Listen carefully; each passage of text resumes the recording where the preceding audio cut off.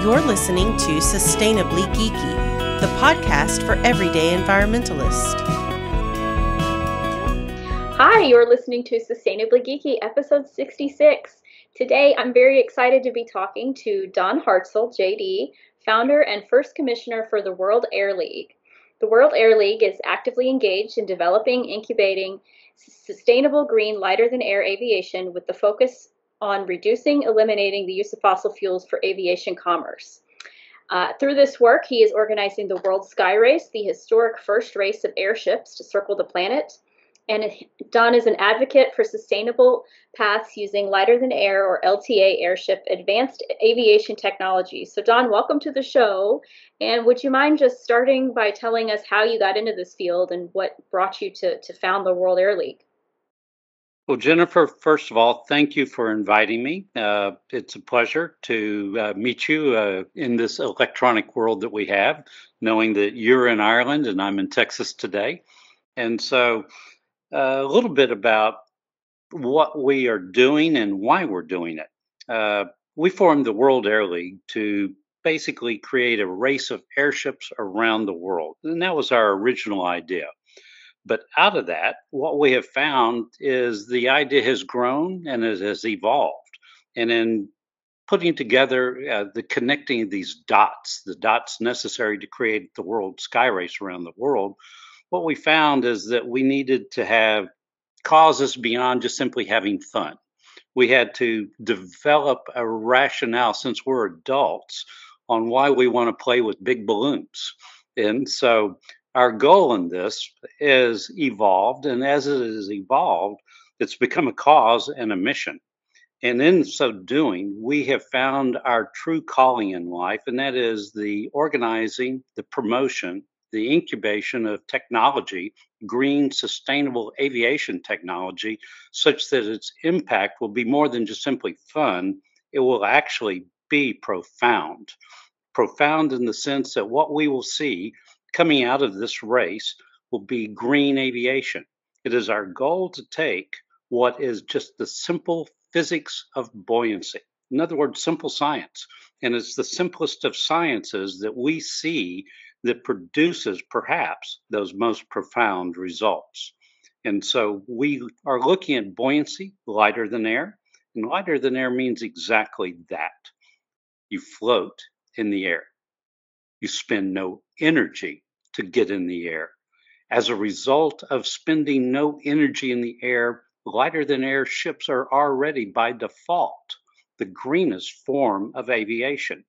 To emphasize that, to move a pound per mile or a kilogram per kilometer, as far as the energy expenditure is concerned, as in comparing with an airplane, a gas guzzling airplane, versus a lighter than air ship, to move that pound per mile or that kilogram per kilometer takes 75% less energy. That means 75% less fuel. That means 75% less pollution. That means 75% less cost. So that's the greenest form of aviation if you are looking at the normal propulsion systems in airships as they are today, which they just use aviation fuel.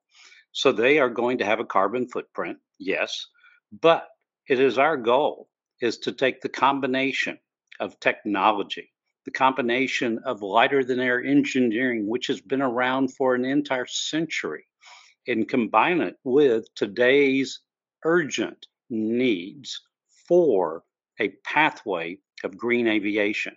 So what we're looking at doing with our World Sky Race is challenging inventors to invent, investors to invest, and adventurers to compete. And they will compete in airships that do not have as their energy source fossil fuel. So we're going to go to hydrogen. We're going to go to electric battery.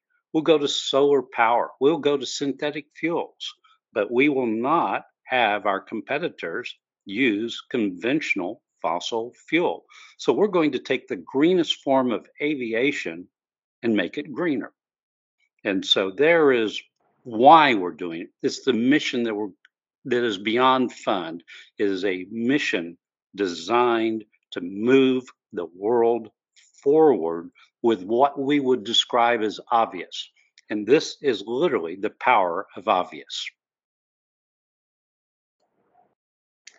Well, that's very exciting, and I am very interested in, learning more about what you guys do and just, how I guess this is gonna happen. What is the intended route and time frame for this race? All right, we're looking at creating a race that connects the world. I like calling it connecting the dots. And so we're going to start this race at the Greenwich Prime Meridian in front of the atomic clock where all time on Earth is synchronized. So the first 3 hours of this race is we're going to race around the landscape of London. That means taking the H9 helicopter path right down the Thames. We're going to go over the O2 Dome. We're going to go past London Tower Bridge. We'll see the Millennium Eye, Houses of Parliament, Big Ben as we race around London. This will be a televised broadcast. And so as we do this, we'll be showcasing the landscape and just the scenery of London. And I have to say this, we're going to have an audience on the first 2 to 3 hours of our race that exceeded the entire audience of the London Olympics. Everyone who came to London to watch those Olympics, London, they sold like 8.5 million tickets for all the days of the Olympics that were there. Well, we're going to beat 8.5 million viewers just in a few hours. So that's the first race. And so I'm going to describe the World Sky Race as it has evolved. It's going to be a series of races where we will take our flying circus, and 2 weeks later, we will be racing around Berlin. And 2 weeks after that, we'll be racing around the Roman Colosseum. But before we go beyond Berlin, I'm going to describe, in essence, the importance of our race route and its calendar. And that is, we will be taking off in London. Our race will be somewhere around World Tourism Day, as designated by the United Nations. When we're in Berlin, we're going to be flying over Germany on October 3rd. And if we were to translate that into American, I said July 4th. And so on October 3rd, it's German Unification Day. And so we will have the commanding performance on Germany's October 3rd with our airship race around Berlin.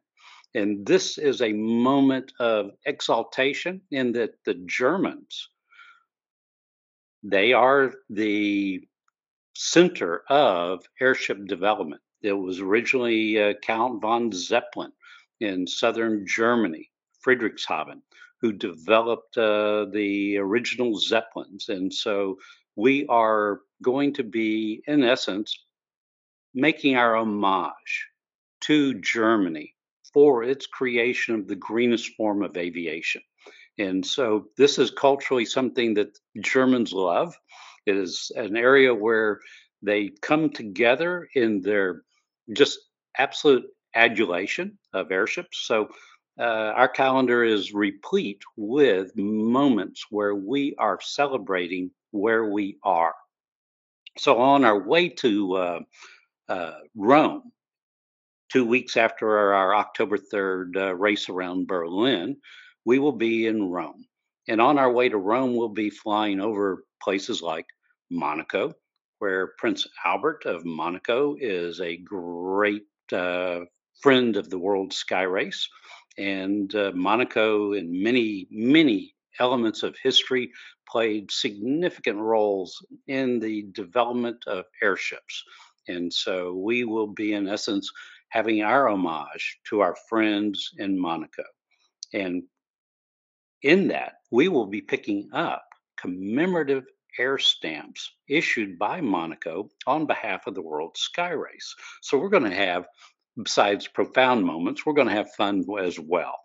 And so we'll go to Rome, and in Rome, we'll race around Oh, golly. I mean, think of all the architecture that is in Rome and just how glorious that 2 to 3 hour race around Rome is going to be. From there onward, we go to and get to land right next to the Great Pyramids in Egypt. And so this is going to be a race where, as we connect the dots, these are big dots we're talking about. And so as we go forward, we're looking at Petra, we're looking at a city to be determined in the Middle East, the Taj Mahal, the Twin Towers of Malaysia, Halong Bay outside of Hanoi, those glorious pillars of just fantastic towering rocks in the ocean that are just absolutely, I mean, they're just fantastic to see. And to have that as part of our tapestry, then it's onward to the Chinas and then there to Kyoto. And we'll take the land bridge, if you will, the Bering Sea, the Aleutian Isles will be our safety net for crossing the Pacific Northwest to Anchorage. Coming down the coastline of North America, we will go to San Francisco, Moffett Field. We'll take in places like San Diego, and then we'll be coming here to Texas, where I live. And then from Texas, we'll go to the Statue of Liberty. And the Portuguese, as part of their involvement in this race, they have offered 2 frigates of the Vasco da Gama class that have helicopter decks to be our safety net for crossing the Atlantic Ocean. So we'll go from New York to Lisbon, and then we will have our final dash where we go to Paris. And at Versailles Palace is where we will end this race. And Versailles Palace happens to be where the Montgolfier brothers launched the very first hot air balloon. In other words, mankind's first step into the heavens, that first moment where we became that airborne species, no longer, just simply watching birds, but becoming airborne ourselves. We're going to end where it began. Well, you've definitely put a lot of thought into not only like the scenic route, but the cultural importance of the places you're going. And I'm just wondering, like, how do you get a ticket on one of these? Because this sounds awesome, and I think everybody's going to be like, wow, I want to be on that. Obviously, you probably have to have your own airship, but definitely sounds like a fun time.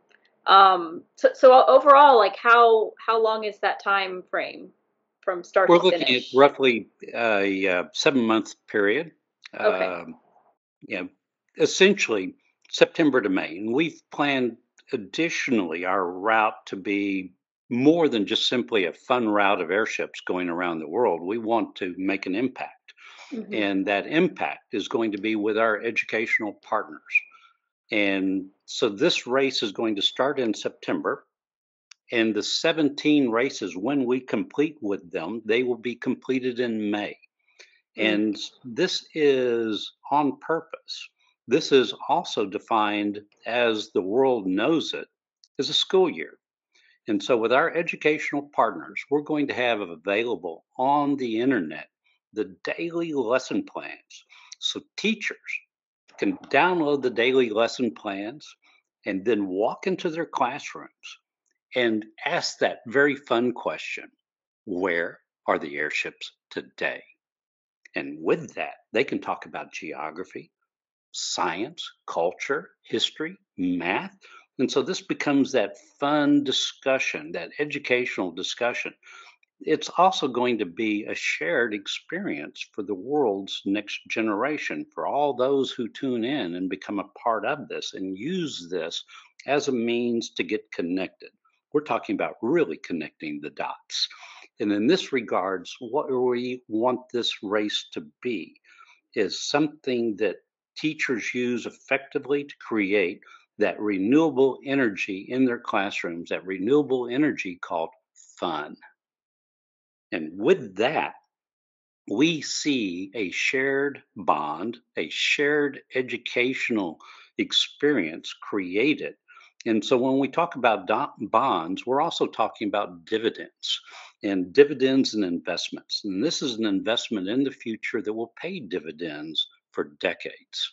And so it is our goal with this shared experience while the next generation is in their classrooms studying the same materials at the same time and getting connected and seeing the smiles and the laughter of the children and the students that are on our race route as they connect in this educational experience, we're going to be delivering to the world an experience that's going to be a part of the next generation while it's forming its mission in life. So we will end up being a part of that. And so I just took this race from a really fun idea to something that does connect us all. Yeah, definitely sounds like something that'll have a big impact on kids and adults alike, and especially the ones in the line of the route where they can physically see it. But yeah, it's either way, it's going to be huge. So you've kind of touched on this already, but can you tell us what is an airship? A lot of people probably picture an airship and think of something out of a sci-fi movie or something. And I know they've been around a long time, but can you go over kind of a brief history of, what they did and how they've changed over the years?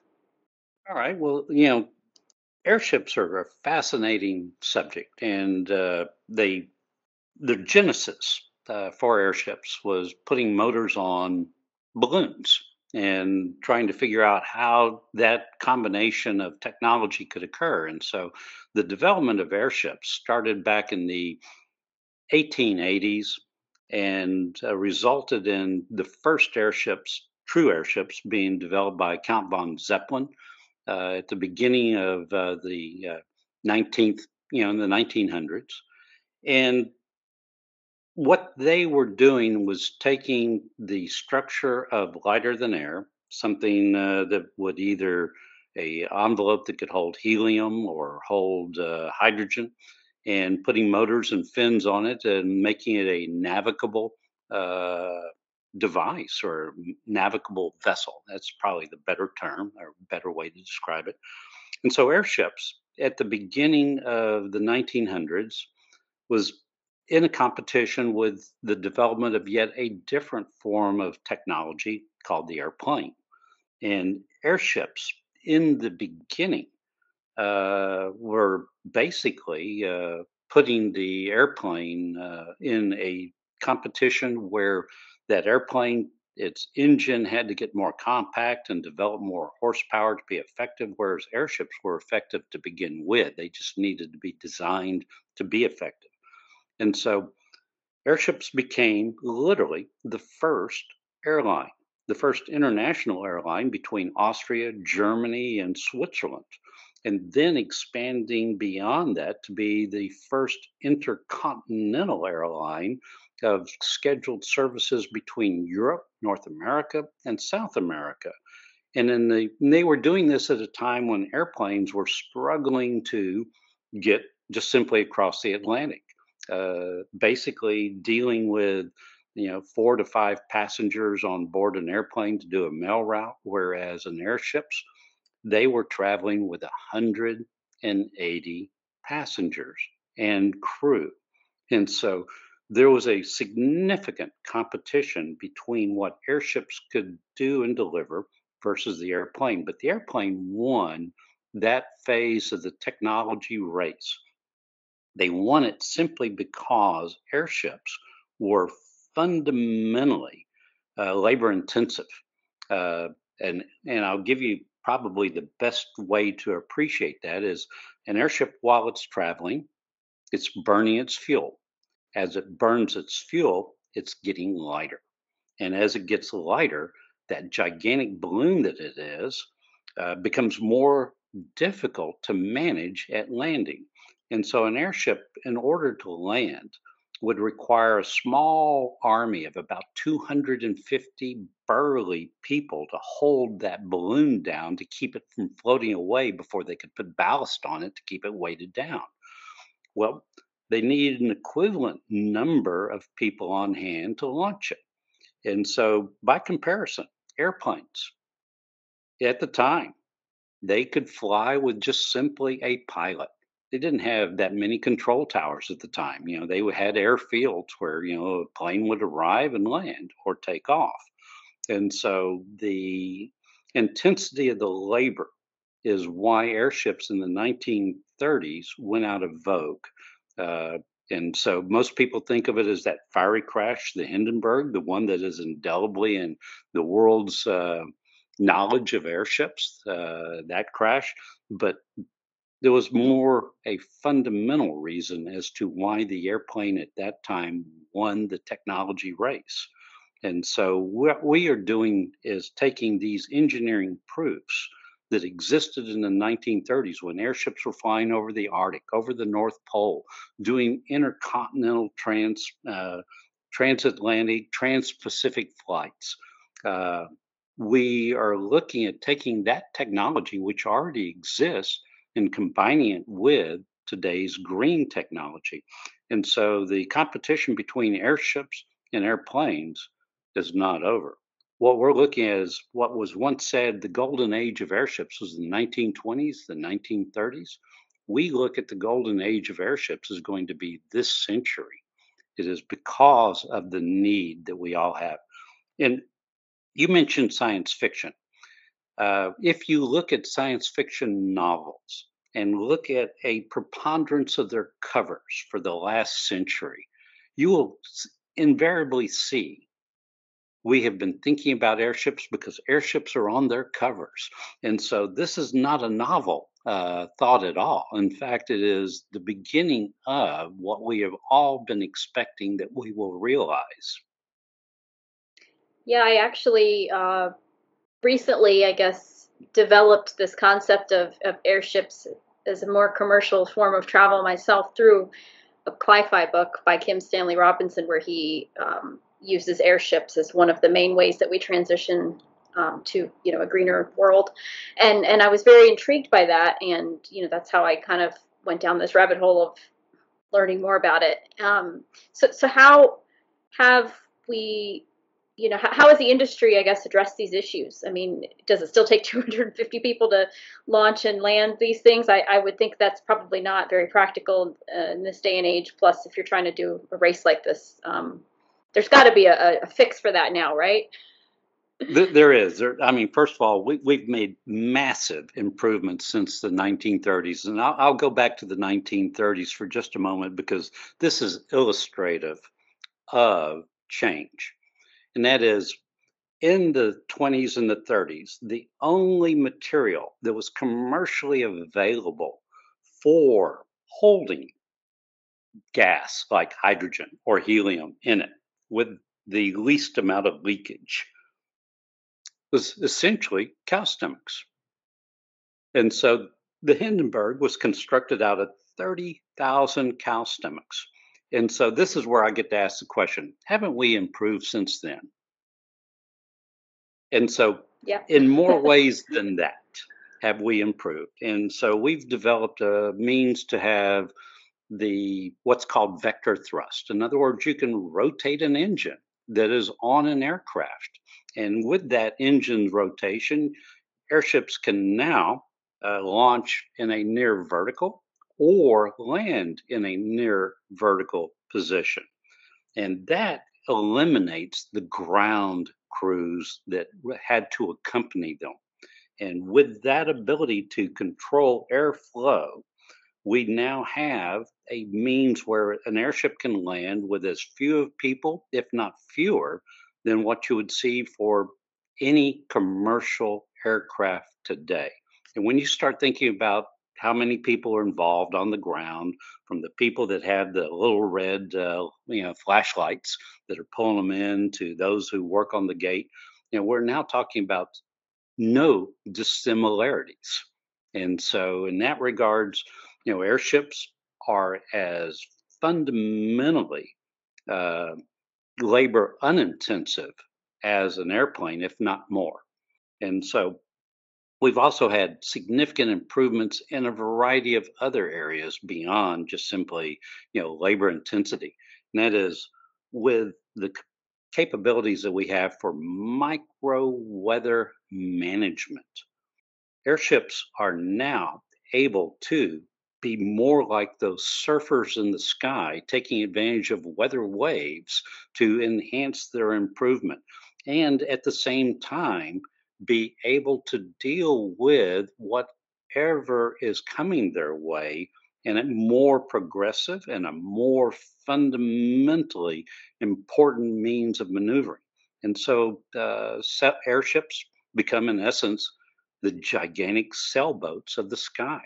And so in doing, again, we're taking advantage of energy efficiencies. We're taking advantage of what nature provides to enable this technology to move forward. And that's just simply what it means to us in the air. But what it means to us on the ground is actually far, far more interesting. And every government in the world, they have to make investments in what we call right of way. Anything that gets in a government's right of way is going to be destroyed or constructed upon simply to build another highway, another bridge, dredge another harbor, or destroy more tundra for basically railways, or that connective road between villages in the rainforest. They're going to tear down that rainforest. The wonderful thing about an airship is it doesn't need a road. It doesn't need a railroad. It does not need a harbor. It does not need a runway.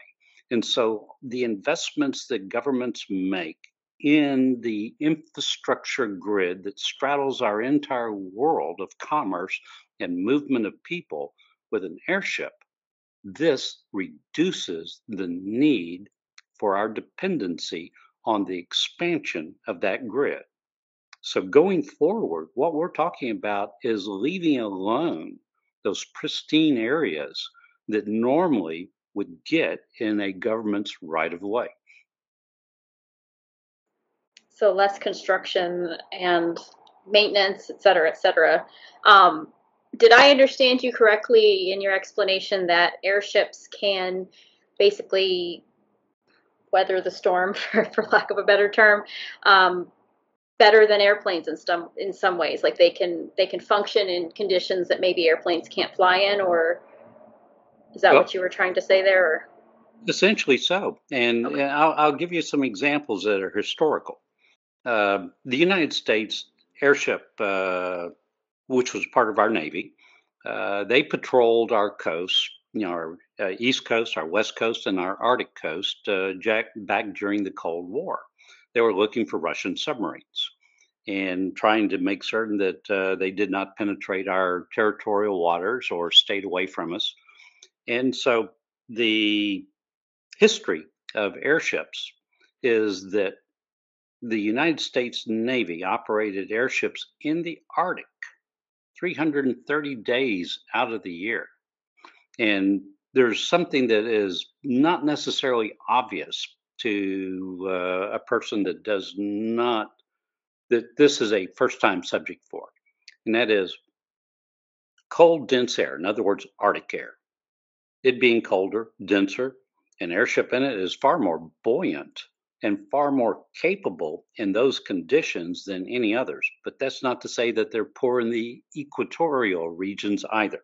So airships are able to encompass the entirety of the world in terms of its geography. There's places that you don't want to go over mountains with them, but there's always mountain passes. And in that regards, where we see the value of airships is its universal ability to reach virtually any point on the planet. Very cool. Does the U.S. military or any other military that you know of still use airships, or have they all kind of been phased out? Well, wasn't there a recent Chinese balloon over the I United actually thought of States? that as you were talking, yeah. And so, So yeah, I guess that's, yeah. yes, I mean, and we use airships here in the United States for border patrol as well. Basically, it's a bird's eye view of a significant horizon. And on top of that, airships represent, in the world where they evolve again, a great way of restoring immediately communication systems in disaster areas. And so, what we're looking at is how airships can be deployed usefully, one from a security point of view, two from a communications point of view, three from a disaster response point of view. And so if there is a area that has been completely devastated by a hurricane, quite often the ports are inoperable for hours, if not days.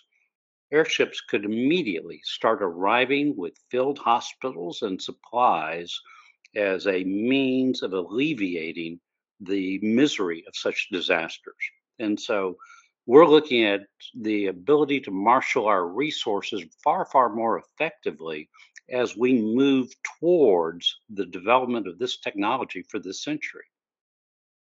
Yeah, sounds very flexible and adaptable. So, um, well, that's exciting. From a consumer's point of view, I'm curious, what would commercial airship travel look like today? So I know you mentioned in the past it was done a little on a smaller scale, but in terms of comfort, safety, time, and things like that, that people have come to expect, I mean, flying via air can be quite a hassle and lots of red tape and time, but there's also certain comforts people come to expect. So how would that look? Are they able to match or exceed some of those experiences? Right now, what we're seeing is an evolutionary thought by airlines regarding airships.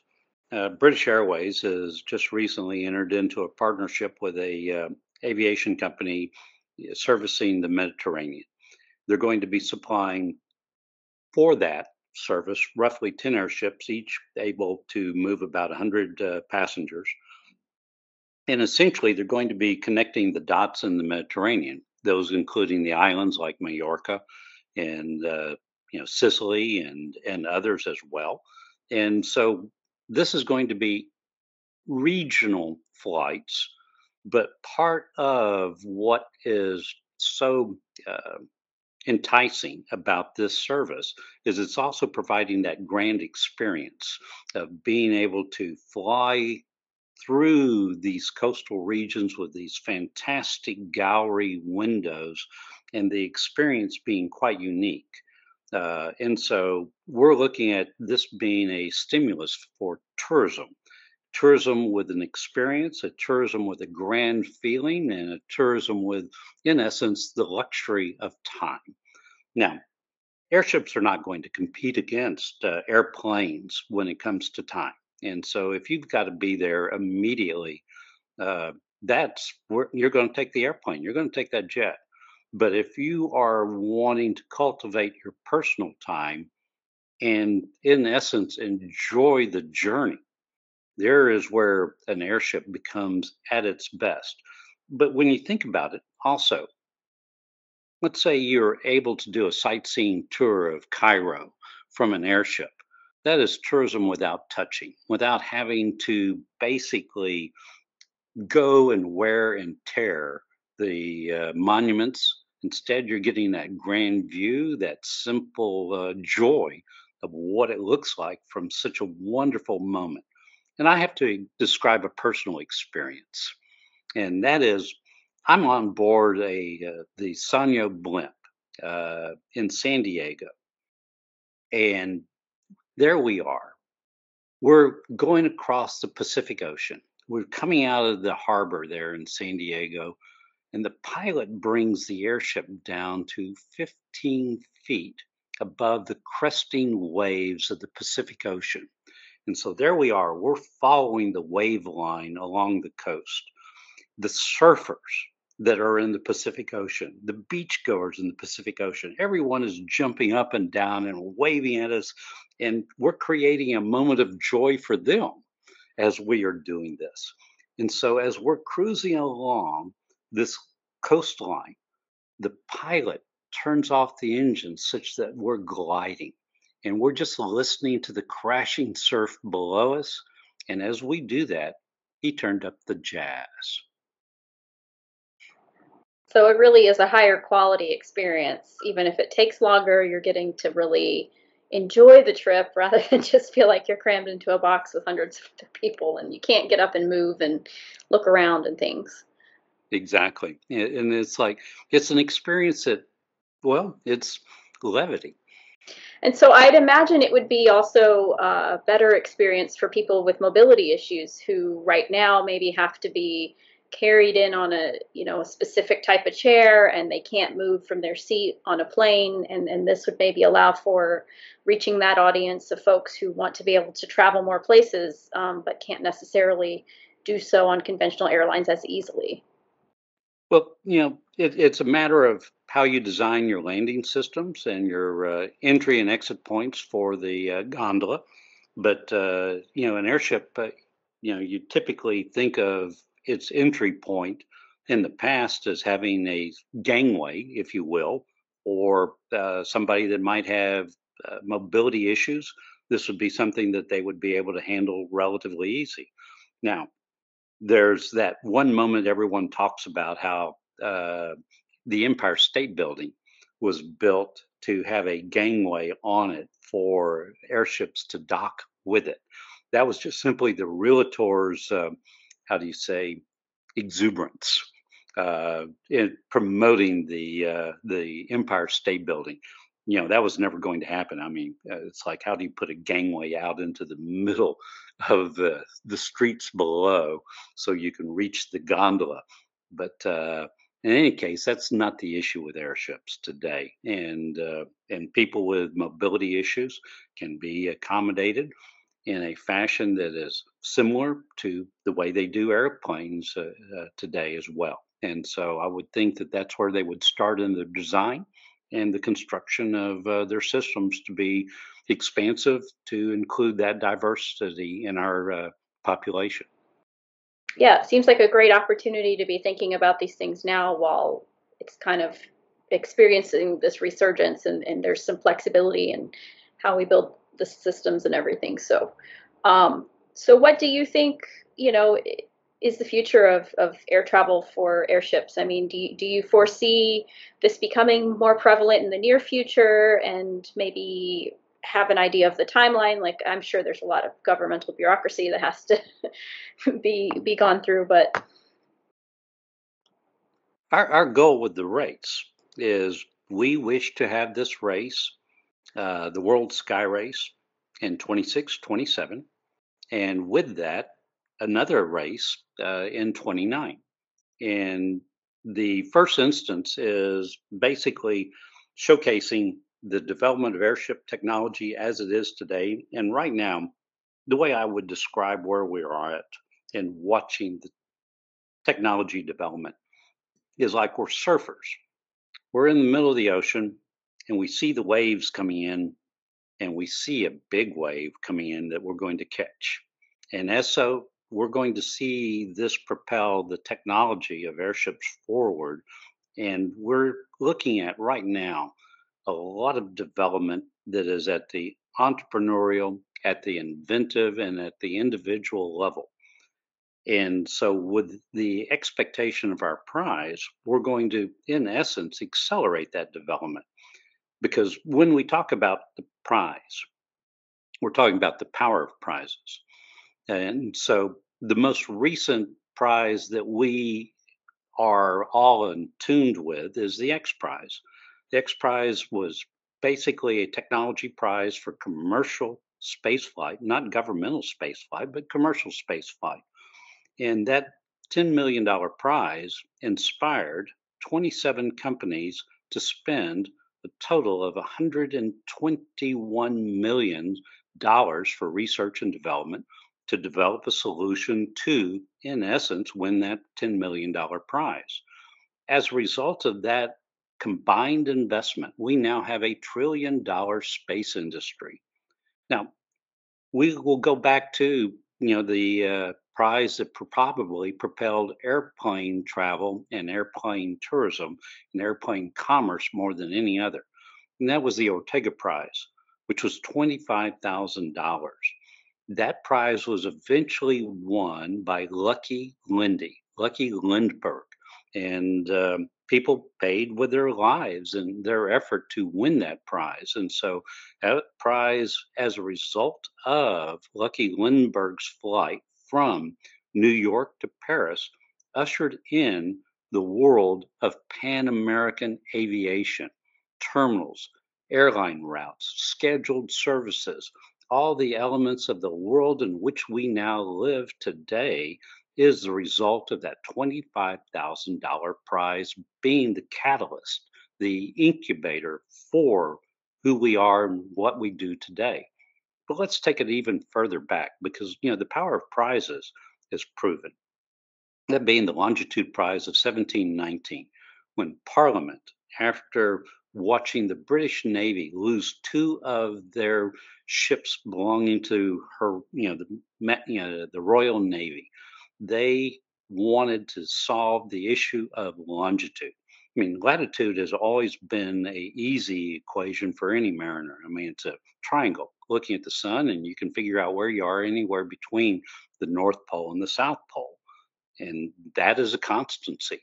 Whereas with the rotation of our planet, our constant daily motion, you never knew where you were on that east-west axis in terms of, basically a position on the planet. And so when the Longitude Prize was announced, they figured astronomers would come out with better calculations on all the constellations and they would be dependent in essence on the night. But what happened was out of the box thinking in which a man, Mr. Harrison, came up with two synchronized clocks. One in, having a clock that has identifiably the same time on a ship, knowing it's also at the same time stationary in a place on the planet, you could do the calculus and figure out rotation.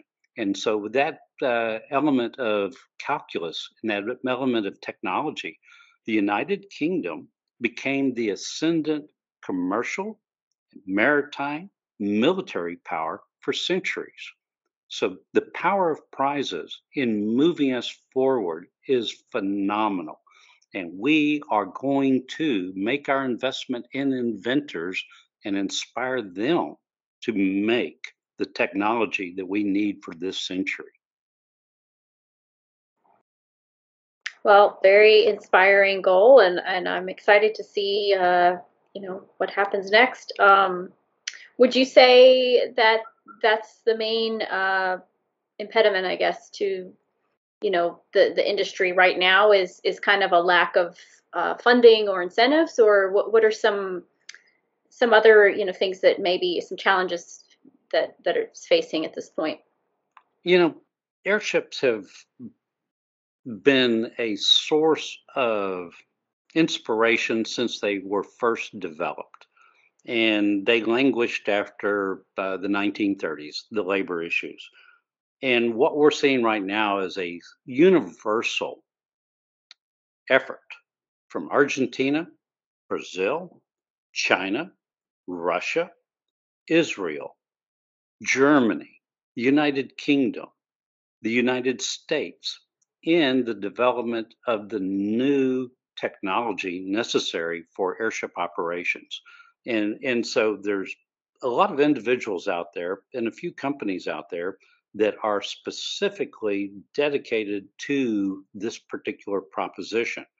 We do not know, and this is where I'm going to be agnostic. We do not know which one is going to produce the best technology that is necessary for this to get beyond just simply a good talking point, but something that what we do.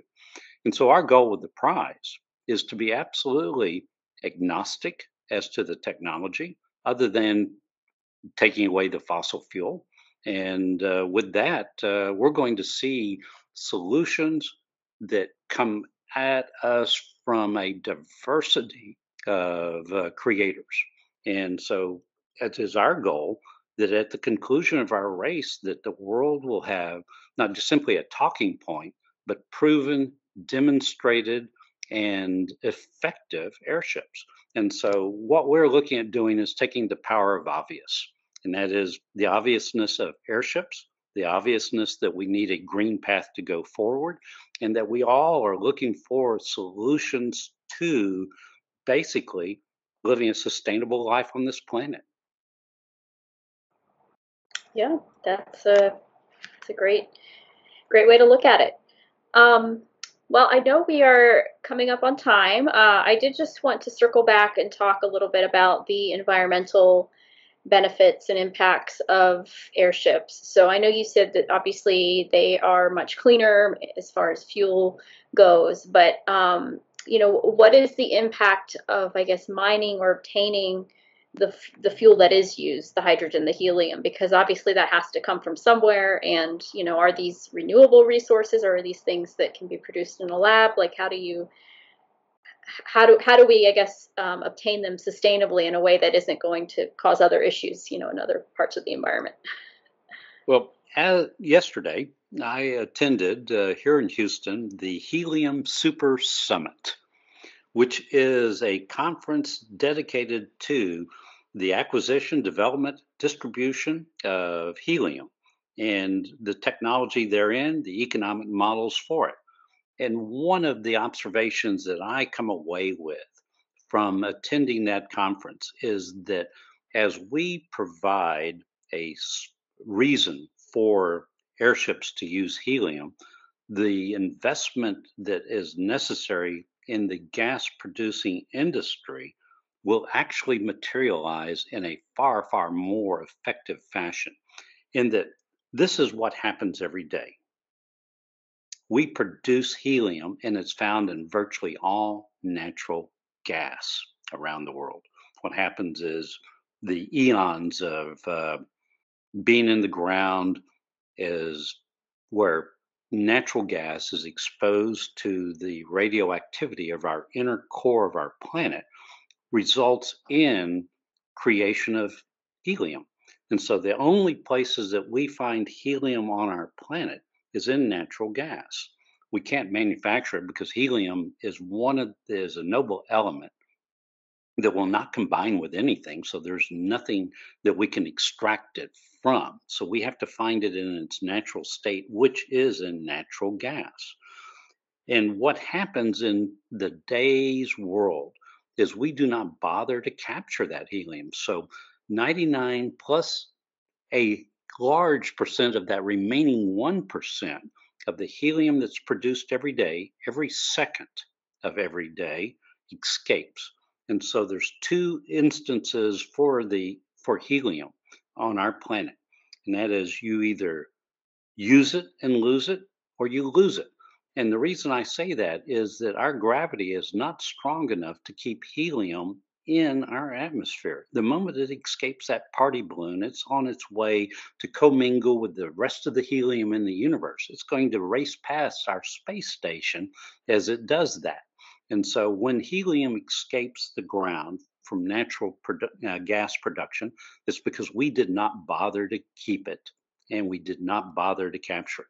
Now, what we're doing is we're providing an incentive for the modernization of natural gas production on a global basis, which will have profound environmental impacts beyond just simply capturing helium. So this is an exciting part of the conversation is how we stimulate the change in the way industry approaches the conservation of that particular element. And so helium, from what I understand, is a better fuel to use than like hydrogen because it's not as flammable. Is that correct?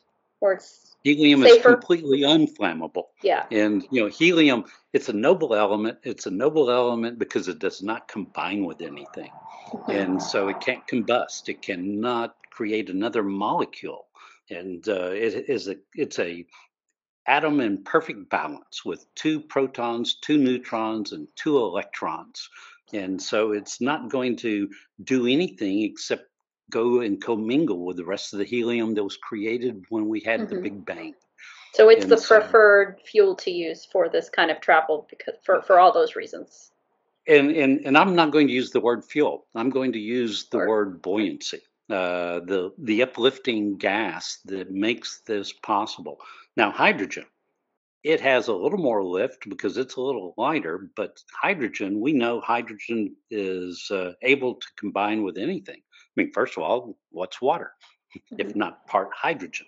And so hydrogen readily is an item that can combust, it can react, it has that chemical reaction, and those can be adverse to what our purposes may be. Okay.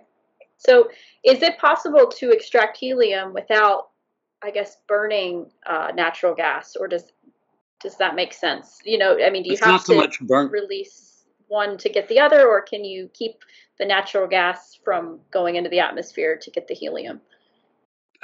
Basically, helium production means you're sequestering helium out of a mixture of natural gases. And that mixture is going to be a variety of gases. And in order to capture helium, one typically has to capture all the others. And what that means is there's a significant issue that we all have in terms of natural gas production where methane escapes into our atmosphere. And methane is very, very damaging to our environment. And again, that's one of those elements where if we modernize natural gas production to capture helium, by default, we already capture the methane and other elements as well. So, what we're talking about is, in essence, looking at an industry that needs modernizing. Okay. Yeah, that's kind of what I was, I guess, getting at, is that the methane, if that it gets into the atmosphere, then that's kind of still releasing a greenhouse gas that we don't want. So, yeah, it sounds like a win-win if we can keep the helium for use, like you said, not just lose it, lose it on the way to something good, I guess. Exactly. It's like, So, when that when the helium is captured and it's not immediately taken out of that natural gas, it still stays in the mixture of natural gas. So when you make your coffee in the morning or your tea in the morning, you turn on the burner on the stove. Well, basically, a little bit of helium is in there and it's on its way past the space station and the moon as well. So there's that element in which it's there, but we have not bothered to use it before we lose it. okay. So for folks who want to learn more about what you guys are doing, about the industry, about airships, helium, anything, what are some resources you would share with them to delve in down this rabbit hole? Well, yeah, there's a great book about the history, and if you're a historian, I mean, or love aviation, Empires of the Sky, and that is about truly the competition between the Zeppelin Company and Pan American Aviation of the 1920s. It's a good read, and it's also what I describe as gives you a sense of the technology development, the challenges that they encountered, and what they overcame and what they were able to achieve. So I would recommend that. The other is, these days all you have to do is Google things like Google. In other words, Sergey Brin, he's about to hatch his airship coming out of his hangar. So when I said that there's individuals out there that are part of the change in the scenery of airships today, they are there. We have organizations like the Flying Wells out of France, which is looking at developing advanced cargo movement utilizing airships. And so there's a variety of sources that I would just simply say Google Flying Wells, Google Hybrid Air Vehicles, Google Sergey Brin, and at the same time, Google us. We're called theworldSkyrace.com. And our goal is, as I've described, is to be an incubator for these technologies. We're going to be agnostic as to who's the best. We want them to prove that to us. And is there a way for people to get involved with what you're doing if they want to help promote or organize, or just like I know you mentioned earlier, teachers can get lesson plans. Like how can folks be a part of this? Well, we have on our website the means to be a part of our newsletter, which is sporadic, but on the other hand, it's coming out more and more often. The other is basically staying in tune with the developments that we're working on that are designed to showcase the technology of airships. And so just put us into your news feed and you'll see us make our advances. And at the same time, we are looking at educators educational institutions to be our resource partners, and we're looking at the formation of those partnerships. Another facet of connecting the dots. Great. So if folks are in that field, they can reach out to you and through the website, I guess, or social media, and yeah, be a part of that. I would say that. And so World Sky Race, and I say it like this: world like in the globe, sky like the air, race like a very fierce competition, worldskyrace.com. Awesome. Well, this has been a great conversation. Is there anything we haven't covered about this topic that you would want to throw in last minute? Oh, it's a peripatetic conversation. It's like I'll think of that afterwards. Right. There's never enough time probably to cover everything, but hopefully this is a good start for folks who haven't heard of or thought about airships and as a way to transition to more sustainable air travel. And yeah, so I guess we'll move on now to our Green Life Hacks, which is where we share one thing that people can do to live more sustainably and reduce their own carbon footprint in their life. So Don, would you like to start us off? Sure. I practice this: no straws. And I've eliminated the use of straws from my life. And I make certain that whenever somebody hands me a drink, that I hand that straw back to them and say, please don't hand these out. I mean, when you think of the need for a straw, it might be for a medical purpose. I can appreciate that. But beyond that, it's more convenience. And what it does is it seriously leaves a plastic debris that is not going to be of any use to anyone, because no one wants to use somebody else's straw. Yes, very true. And I was very pleased to find when I moved to Europe that plastic straws are actually not very common. It's more paper, if anything. So if they give you one, so hopefully the U.S. and the rest of the world will catch up to to that as well.